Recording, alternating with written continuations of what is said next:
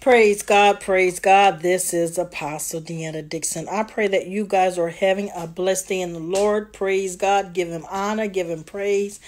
I had to get on the phone. Something's wrong with the computer. It's not letting me get on internet for nothing's wrong with the internet. It's not letting me get on whatever. I had to set up my phone on top of the computer. Anywho, praise God, praise God. I just wanted to encourage everybody that's on the fast. I pray that you just keep on going. Let me tell you something. It is not going to be easy. That's why I want you guys to see my face. Let me tell you something. We have to push. We have to push. I have been on liquids all day as well, but I promise you, we keep pushing. We fix up ourselves. We wash our face. We anoint ourselves. Come on, somebody. Hallelujah. We get in our Bible. Hallelujah. And we pray some more. Come on, somebody. Because let me tell y'all something. In this hour, you're going to have to pray like you ain't never prayed. In this hour, you're going to have to push like you ain't never pushed. In this hour, you're going to have to fast like you ain't never fast. In this hour, you're going to have to do it. Hallelujah. The enemy, God told me this is what the enemy doing. The enemy is pushing fear on purpose. That's why y'all see all this stuff happening all over the world. If he can push fear, what happens? It cancels out your faith because fear is your enemy. I'm going to say that again. Fear is your enemy. I'm going to say that one more time. Fear is your enemy, and he knows that. But if he can put you in fear, then that means it cancels out your faith. In Hebrews, the first chapter, it says, Hebrews 13, it says, now therefore the substance is faith. Without faith, it is impossible to please God. Don't you understand what the enemy is doing in this hour? The enemy is trying to actually annihilate us from the inside out. But come on, somebody. I am reminded by something. God said that in this last hour, hold on. I got to go to it, you guys. Hold on. In this last hour, hold on.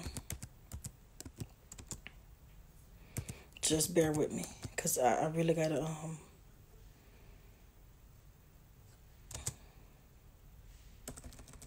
Just one moment, you guys. I want to read that scripture. Yeah, that's it. Praise God. But I'm telling you something. God is doing something. There it is. 2 Timothy. Okay. 2 Timothy. And I'm going to have to move this phone a little bit, you guys. I'm going to have to move it because I have to read it. All right. Praise God. It says, 2 Timothy. It says, this know also, that in the last days, chapter 3, perilous times shall come. Number 2, for men should be lovers of their own selves, covetous, boasters, proud, blasphemers, disobedient to parents. Y'all see that? Unthankful, unholy. Notice what he said, unholy, without natural affection, truce breakers, false accusers, incontinent, fierce, despisers of those that are good. Y'all wonder why people don't like y'all? Here it is. Despisers of those that are good. 4, traitors, heady, high-minded, lovers of pleasure more than lovers of God. Number 5, having a form of godliness, but denying the power thereof. For such turn away. For all of these which creep into houses. Number 6, and lead captive silly women. Silly women. Notice what I'm saying. Most of you, I'm talking to a lot of women. You're getting fooled by these guys these days because you're lonely. Honey, you better cling to God. You better cling to God, because guess what? They got some stuff out there that'll take you out. I'm just being real. I don't have time to play with it. That's why husbands are killing wives and vice versa. If that's not your ordained mate, you need to escape. That's just what I said. Hallelujah. You heard what I said. Let me continue. For 6, for all of this sort are they which creep into houses and lead captive silly women laden with sins, led away with diverse lusts. It starts with lust, you guys. 7, ever learning and never able to come to the knowledge of truth. 8, now as Jannes and Jambres withstood Moses, so do these also resist the truth. Men of corrupt minds reprobate concerning the faith. Number 9, but they should proceed no further, for their folly should be manifest unto all men, as theirs also was. So you ain't got to do nothing. This is the year of exposure. This is the time of exposure. Let me continue. 11, persecutions, afflictions, which come upon me at Antioch and Icon, at Lystra. What persecutions I endured, but out of all of them the Lord delivered me. Number 12, yea, and all that will live godly. Y'all need to listen to this. Yea, and all that will live godly in Christ Jesus shall suffer persecution. You wonder why what's going on? You know what's going on. Hallelujah. Let me continue. 13. But evil men and seducers shall wax worse and worse, deceiving and being deceived. We're living in a time where everybody's trying to deceive you. You got to be careful. Praise God. 14. But continue thou in the things which thou hast learned and hast been assured of, knowing of whom thou hast learned them. 15. And that from a child thou hast known the holy scriptures, which are able to make thee wise unto salvation through faith, which is in Christ Jesus. 16. All scripture is given by inspiration of God and is profitable for doctrine, for reproof, for correction, for instruction in righteousness. Praise God. 17. That the man of God may be perfect, thoroughly furnished into all of good works. Praise God. There you have it. Let me tell y'all something, people of God. In this hour, God said, notice what he said. He said, hold on, I'm trying to fix this. I'm sorry, you guys.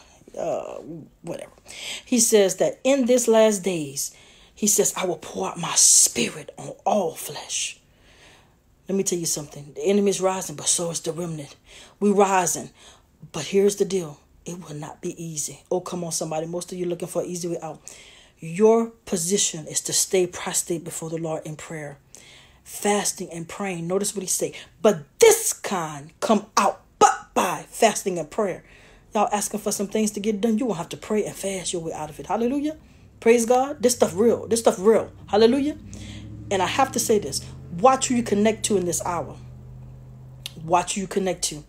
I always say this, and I pray that you listen to this. I always ask when I meet somebody, I don't care who you are, I'm going to ask this question. God, show me their spirit. Who is this before me? Because guess what? This a lie. The tongue, a lie like a rug. But if you ask God, God, show me their spirit, you get to see their spirit and who they really are. Because, and I'm going here. We had the holiness class today. I thought I was going to do like separate videos, but I guess this is it. We had the holiness class today. It was at 3:00. It was powerful. It was almost like church. We had church. I'm not kidding. And they were able to ask questions. Most of them was about witchcraft. Y'all think it's a game? We had people from Trinidad, Amsterdam. People, they don't mind being in a setting to learn about God. But tell me how to defeat these demons. Tell me about spiritual warfare. That stuff going around in my house, around my house. Come on, somebody. Y'all notice what they doing, right? Hallelujah. So it was very powerful. If you want to get in on it, it is every Sunday at 3 p.m. to 5 p.m. We just got off. It was powerful. I mean, also, I wanted to tell you, next Saturday will be the first church service for New Remnant Ministries, which I will be doing online on Saturdays at 6:00 p.m. And that's because I believe Sabbath is Saturdays. But I will always come back on Sunday and do it again at 10 o'clock. We're going to be on at 10 o'clock as well. So I'm getting myself in a position to just teach and preach like never before. Come on, somebody, hallelujah. I believe my mandate, I don't know about everybody else's, my mandate is for the world. So I don't think God just want me in a little building and, oh, that's where you at. I believe I'm just supposed to do exactly what I'm doing. Hallelujah. So I'm going to do it with every fiber of my being because I want us all to be blessed. And I'm not talking about just prosperity. Prosperity is just a minute part of it. If you can't fight no demon, if you can't lay hands and heal your family or yourself, then what is all this is about? You can have all the scriptures. You can know how to quote them. You can read your Bible up, down. You can have a master's, a doctorate, all that. If you don't have the power of the Holy Ghost and the presence of God, then you are just wasting your time. Hallelujah. People are hurting. People are hurting and they want more than just a feel-good message. Come on, somebody. Hallelujah. I can tickle your fancy all day long. I'm talking about I can preach, honey, and I can teach. But what does it good if I can't reach you in your spirit? To where the power of God is felt, where I can teach you. That's what it's about. I want to teach you how 2, 3 o'clock in the morning when you're going through it and you don't know what to do and you really don't have nobody else to call. Teach you how to pray for yourself. Teach you how to lay hands on yourself. Teach you how to speak in tongues, those that desire the gift, because not everybody want to speak in tongues. Let's be honest. Hallelujah to his name. But it's time to equip the people like never before. That is our mandate from God. We're not supposed to just be fleecing off of the people. Oh, just give me money. I'm not saying we don't need it to buy things and to do ministry, but that shouldn't be the objective.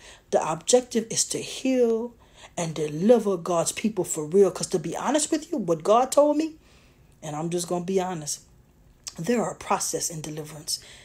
Okay, I'm going to go ahead and test you. How many times where you thought you was delivered from something and you end up doing it and you be like, oh, I didn't even know that was inside of me.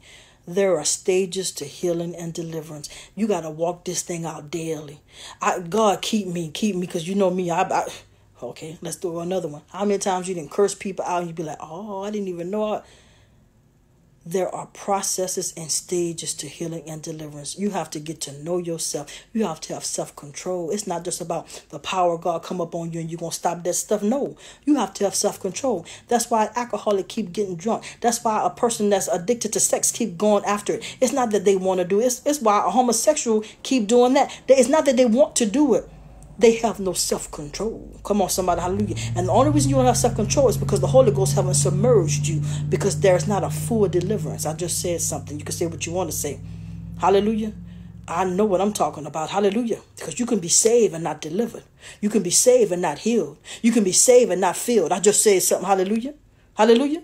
People sitting up in churches just as toe up, and I'm just being real. I'm not trying to dog nobody out, because we all got problems. Hallelujah. But what good is it if I'm just preaching to you and then but you don't know how to go home and apply it?